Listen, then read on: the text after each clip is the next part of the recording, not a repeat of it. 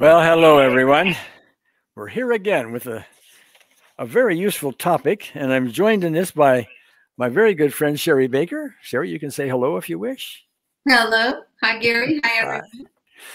for those of you who don't know Sheri, Sheri is the director of the Gary Craig Official EFT Training Center in the English language. She's been around EFT since its beginning for a way long time ago. My spiritual mentor, and is quite well educated on all these topics. And the topic today she brought up, as a matter of fact, and I'm going to read it here. Why is it so necessary to get to the cause of a problem? Why won't unseen therapists just heal the problem as I have asked? Okay. In other words, unseen therapist, I have this so-and-so ailment, just fix it. Okay. Well, we might think that something as powerful as the unseen therapist could just fix it. Wouldn't that be nice? That would be very nice. Not necessarily the case. Talk a little bit. Could you, Sheri? Well, it sounds nice. It really does. And there are times, we're all human, where we want to just bring a power in to just fix this mess. I get it. But it actually would not be a great idea. It seems like it would be. And so there's a reason for that. Unseen Therapist is here for a much higher purpose than cleaning up our mess and fixing the physical body. She's not so much focused on what goes on in this physical world. She's looking more to help wake us up from this physical world. She wants to wake us up to the truth of who we are. We're not these beings who have all these problems and we want the problems solved. We are powerful creations of love who are here to give love and to express love. That's the goal. That's what she's all about. So to have her come in to rearrange our problems in the physical world so they're not really problems and we can continue stumbling along, that's not what she's about. Yeah. The problem as we see it is our sore shoulder. It is our particular disease. It is our relationship with so-and-so that just doesn't work. It is, and these are the problems as we see them. All of those, as I've said over and over and over again, have causes. Each of them have causes, and their causes are emotional. Typically, you're resentful about something and angry about something and guilty about something and so on. And so we need to be woken up, to use your term, from all of that. And once we do, here comes peace. And as you have more peace, I think I'm paraphrasing what you're saying, Sheri. Mm-hmm. As we have more peace, the physical ailments don't have so much cause anymore. They don't have so much reason to be. And so they tend to fade. But if you aim at the symptom, what was that? Somebody was telling me it's like somebody, there's been a lot of accidents at a certain intersection, car accidents at a certain intersection. And somebody comes along and says, look at all those skid marks, those tire marks. People had to slam on their brakes. And those appear every time we have accidents. So it must be the skid marks that are causing things. Okay. Well, the skid marks are symptoms, of course. They are symptoms of people having to put on their brakes, etc. But until we really recognize what the causes are and address the causes, we're going to think it's the skid marks we have to address. I thought that was pretty good. That was better than pretty good. Anyway, I just interjected that. Go ahead, Sheri. More about cause, please. There is something that is known as the law of cause and effect. And in my spiritual understanding, we learned that there's no such thing as a cause without an effect, and you can't have an effect without a cause. If you got one, you got the other. So if I come in and remove the effect, I remove the symptom, but I leave cause, it has no choice but to produce another effect. It can't just sit there and be cause and be labeled a cause. The reason it's labeled a cause is because it's causing something. Yeah. So if I remove the first something, then the second something has to appear. And so it's really not a great idea to do that. If we think it is, remove this effect, remove the symptom. Let's say we do. Okay, now cause is still operating, so it has no choice but to produce another effect. And it may produce one even worse than the one that was there before, because the one that was there before was trying to draw our attention to something, but it didn't. So now we're going to have to produce something that may be even worse, more serious, that will get your attention. So we're not really benefiting. Well, there's and there's a very logical medical explanation too for a lot of these things. One of the things any doctor will tell you, and I've posed this question to more doctors than I can count. And it goes like this. Isn't it true? Doesn't medical science understand that when you're having negative thoughts, you're angry about something, you're guilty about something, you're fearful about something, that those negative thoughts create within your system a literal cascade of negative chemistry. The cortisol goes out of balance. Adrenaline goes out of balance. Hundreds of chemical reactions and repair mechanisms don't work so well, and all of that. And your immune system has to go deal with that. If it didn't, you were in trouble. There's only so much of the immune system, so eventually these negative thoughts kind of overflow the immune system's ability to handle. It shows up in all these things. So the cause now are the negative thoughts, the angers, the griefs, the guilts, and so on. Those become the cause. I don't think you'll find, even though medicine and the medical approach acknowledges this, you don't really see it in the medical books as a cause. You don't see it that way. Yet we're finding if we really get down to cause and do it well, the better we get to cause, the physical things, they don't have a reason to be there anymore. Your immune system just does what it's supposed to do because it's freed up to do that. Now, that's a very simple, logical engineer's view, if you will, me being an engineer, of cause and effect. So what I think you're getting to here, Sheri, is this: we need to aim at the cause of these things. That's what's really important. And let the effects or the symptoms fade away as they may. And the symptoms and the fading away is what tells us how well we're getting to cause. Did I say it okay? Yes. Yes, I think the symptoms are there as a result of the emotions, the angers, the griefs, the guilts, the shame, the whatever. And when we get to those things, we resolve those things, that symptom doesn't really have any reason to be there anymore. It was there like a wake-up call. It was there to communicate to you that there's something you need to look at. And sometimes our physical symptom will appear in a place in the body to give you a hint as to what it is you need to look at, which is kind of cool.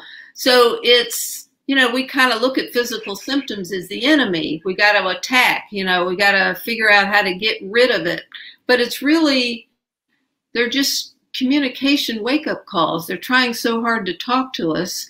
And if we could get the message and resolve the message, which is the emotional, unresolved emotional conflicts, then quite often the effect has no reason to be an effect because the cause is gone.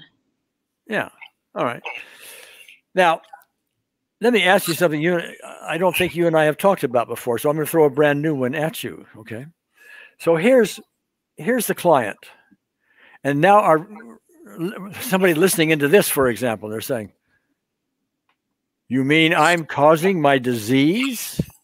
Now you're giving me guilt because it is my fault that my disease is manifested? Ooh, shame on you for doing this, because now you're adding guilt to my burden and you're going to make my disease even worse. How do you respond to that? Hopefully, I'm not going to be giving you guilt by pointing out the power of your thoughts. And if your thoughts are so powerful that they could contribute to a physical symptom, that same power that may have caused that is the power that can uncause it. Or remedy it, yes. To remedy it. Yeah, yeah. So if I thought my thoughts are pointless, they're useless, they have no power at all, there's no way I contributed to that sore shoulder that was given me by a power outside of me, that I would think would be more cause for alarm because then you're powerless to do anything about it. Yeah, you're absolutely powerless. And now, let me just go a little further with that. So somebody has a bad shoulder because they had an accident. They fell or something, and here's their shoulder, and it doesn't work very well and hasn't for years. And okay, so that's not, one might say, that's not me causing my shoulder problem and it's got all this pain and everything else. Well, let me talk about that a little bit. Yeah, it may be that you had some accident, and yes, you have this injury, and yes, that would be looked at as a cause of the pain. But there's something else going on here, and that is, why didn't it heal? See, that's my engineer's question. Bodies heal. You cut them, they heal. They do it naturally without your interference. Okay, and so a sore shoulder, an injured shoulder should heal. An injured back should heal. These things should heal. But sometimes they just simply don't. And what I've found, and this you won't find it, as far as I know, in any of the medical books, when we have an injury that just doesn't seem to want to heal, there's almost always an emotional contributor. You're carrying around some kind of guilt or some kind of anger or resentment or some kind of emotional issue, a fear of some kind or something that is keeping that from healing. I have many examples where people have had sprained ankles, for example, and they don't heal like they're supposed to, and all of this. And we will try to aim at the symptom, being the shoulder, the sprained ankle, or whatever. We only just get so far. It tends to be temporary. And once in a while, it's magic. There are those cases. But in many cases, no, it just won't heal. It's until we start digging around and start asking unseen therapists what's really behind this, that they will tell us she will tell us of a specific event, or she will remind us or the client about so-and-so that happened. Now we take care of that. The emotional issues out of the way, and now healing begins to occur. Not in the medical books, as far as I know, but I've seen that over and over and over again, almost to the point where it's a guarantee. I really can't say it that way, quite that way, but it's close. So. Well, in addition to maybe holding up the healing, having thinking that's holding it up, our thinking really could contribute to the injury in the first place. Yeah, it was an accident. Okay. Maybe there's thinking that was sitting in that shoulder that weakened the shoulder, made it more open to an injury. Like years ago, I had someone who came to me, a shoulder that just, there's pain there, it's not healing. And I started asking, when did it happen? How did it happen? Well, I was serving in tennis. Okay. And I start asking about what's going on, relationships, what could be happening? Was she upset about something? And she said, well, when are you going to heal the shoulder? And I said, well, I'm working on it. I'm trying to find out what your emotional state of mind was at the time, just beforehand. And she says, I told you what caused it. I was serving in tennis. That's what caused it. And I said, well, other people are playing tennis. Well, sure. Everybody serves at some point. Well, yes. Does everyone who serve have a sore shoulder? No. All right. Could it possibly be that there's some thinking you're having contributing to a weakness there, which was then open to injury when you serve? For example, have you taken on any more responsibilities at home or at work? You're shouldering a little bit more than you are normally.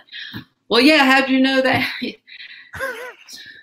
So the injury could actually be attributed to some thinking, some emotional upset that decided to lodge in the shoulder, and the next time she served, there it went. Well, yeah, and it's hard to prove or disprove these things. Absolutely. But another possibility is, you talk about shouldering things, and maybe that's true with this particular client, but sometimes our injuries allow us not to take on certain responsibility, allow us, somebody else now is going to take care of us and give us some love and attention, and we want time off from our work, and it becomes an excuse sometimes. Perverse, perhaps. Okay. Not the kind of thing we're willing to admit, etc.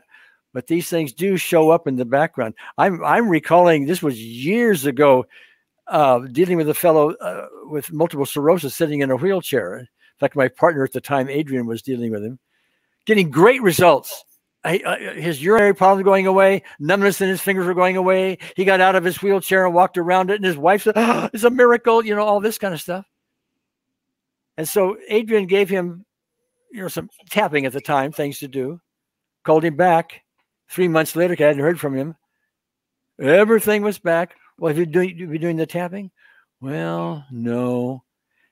Well, we started asking about this, and the reason he wasn't doing the tapping, he was finally willing to admit it, was because he wanted to sit in that wheelchair because he got a lot of love and attention he wouldn't get otherwise. He didn't have to go to work. He didn't have responsibilities, and he just didn't want all the rest of it. He would rather sit in the chair. Very important to recognize. If that's what he wants to do, that's his choice, of course. Okay. But at least we recognize it. A lot of these things that happen to us, even when they appear to be injuries, are self-caused. We just don't see it yet. But the more you experience, unseen therapists and all that, the more these things begin to emerge. So, anything more, Sheri, on this topic? Well, if Unseen Therapist is here to wake us up, then she wants us to look at our experiences. And so if she really did just come in and take away all the external issues, the physical problems, the relationship problems, and all of a sudden it's just gone, well, not only are we going to recreate them because the cause is still there, but she's not helping us to learn anything, is she? No. That's really what we're doing here. Right. So it's not just about cleaning things up and feeling real good and, gee, now I can go out and shop and, do a triathlon. That's not what we're here for, really. We're here to learn who we are and what could be blocking us from expressing the love that is within us. And that's really what she's all about. So she really wants to work with us at the level of cause, because that's the meaningful level. She's a doctor that's trained a little differently than the doctors we know as doctors. Yeah. She's looking to bring us peace, looking to bring us love, understanding, recognizing that the lack of those things is a cause for just about everything else that we think is a problem in this world. Okay? So it's really getting to that, even though our conditioning may say otherwise. I want the pill because it makes my pain go away. Well, okay, take the pill. But if you want to get to cause, that pill's not going to do it. That's what we're doing. Much deeper, much higher end. And there's nothing wrong with taking the pill, mind you, if it's going to get you out of pain so that you can more easily connect with what the issue really is and what you need to look at. So there's nothing wrong with that. Just know you're not really healing anything unless you also do the work to get to the emotional cause, the emotional contributors. We want to get, go ahead. All of that said, it doesn't mean we can't aim Unseen Therapist at a symptom every now and then just to see what happens. She may intend to bring about a healing. Maybe you've done more work than you think, and it's time to have whatever the problem is healed. She may want to heal something for you as kind of an example of the power that exists. Maybe you doubt that there's a power. So she might want to show you, look at this, look at what can happen. So you never know what she might want to do. So I don't want to discourage people from aiming it at a problem, aiming it at a symptom, to see what happens, to see if you get any relief. And if you get none, maybe there's some resistance. I mean, it can be very instructive to aim it. And I know some people have, and they've gotten wonderful, miraculous healings. And so I'm remembering as you say that. This was a year or two ago. It's been so long ago, I'm not remembering when, but I was chopping vegetables with a very, very, very sharp knife. And I ended up, literally cutting off the very tip of my finger. Ouch, ouch. I could even see the bone. Okay. Ouch, ouch. And it was hanging there just by this little bit of skin, that was just flopped over. So what I did, ouch, big ouch. Okay. And I put the tip back on, and I put a Band-Aid around, but it was bleeding all over the place, blah, blah, blah, blah, blah, blah, blah. Brought in Unseen Therapist. The pain was big time, as you can imagine. Within a few minutes, the pain was not gone, but very bearable. It was a noticeable discomfort, okay, but not the big 9 or 10 that it was. And I'm forgetting now because it's been a while, but that's the kind of thing that would take 2 weeks, 3 weeks, a month maybe before it would be all the way healed, if it could get all the way healed, okay. 2 or 3 days later, I took the bandage off and I could see a little scar, but now I don't even see the scar. Right? So it healed a lot faster, but an Unseen Therapist wouldn't have done that otherwise. That is to say, go ahead, aim at symptom. You may get a great result. And that's very, very good. Hooray. Yes. I'm grateful. If you don't get a result, that doesn't mean nobody's working back there, okay? There's something else for you to look at, whatever it may be.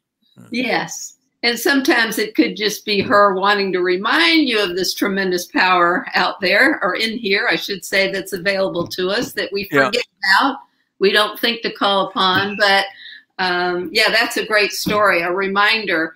Did she insist, all right, Gary, I want you to sit there and come up with all the possible emotional contributors to the cutting of the...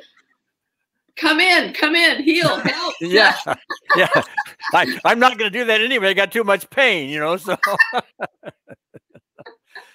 Practical. Okay. Yes. So, anyway, great thoughts on cause, Sheri. Anything more you have to add before we call it a day? No, I think that's it.